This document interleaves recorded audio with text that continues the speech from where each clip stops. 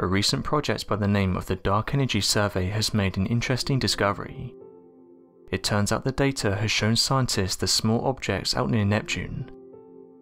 The astronomers said this data revealed over 300 minor planets, and these are all new to science. These discoveries were made using new techniques, and allowed the researchers and scientists to reach the edges of the solar system. It's been suggested this may even help astronomers shed light on the mysterious Planet 9. They've described an object as being large and lurking in the outer reaches past Neptune. Interestingly, although NASA are now coming forward and saying this, allegedly theorists who studied ancient maps and calendars have said that our ancestors were aware of this object thousands of years ago. NASA have described it as being something large and that it's lurking in the far reaches of the solar system.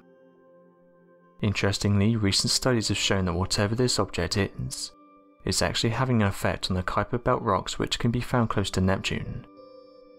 This excited many, as for years there have been theories surrounding whether there was a mysterious Planet 9, and these recent revelations have proved there is something out there having effects on matter close by. Some astronomers have suggested this planet has around 5 to 6 times the mass of the Earth. Planet 9, however, has remained a mystery for many years. This is because of how hard it is to spot. It's slow and tedious work as researchers currently don't know where to look. The planet will be very faint, and it's one of the reasons behind why it's so tough to pinpoint. Interestingly though, researchers have said the secrets behind this planet might be in some old records.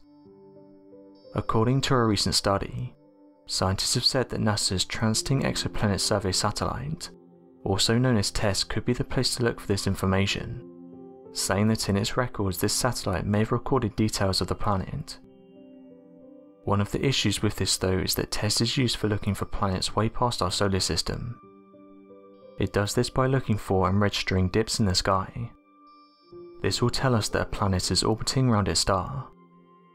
This wouldn't happen for Planet 9 though, as it's much closer to our solar system, and would be much harder to pick up on.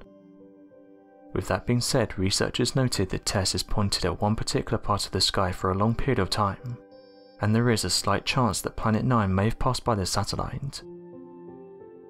The Dark Energy Survey took place between August 2013 and January 2019.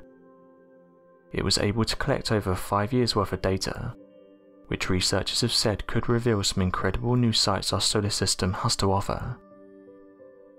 It seems that every week space agencies are making the news. In the last few years alone, they've discovered an incredible amount of planets, nebulas, galaxies, and a vast array of other celestial objects. NASA will soon be travelling to Mars in order to drill deep in the rocks.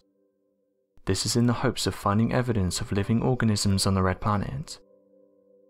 Interestingly, Mars could be the home to current life, as the space agency has expressed much interest in the planet over the years, along with upcoming space agency SpaceX, who have said that they plan to put humans on the red planet within the next few years.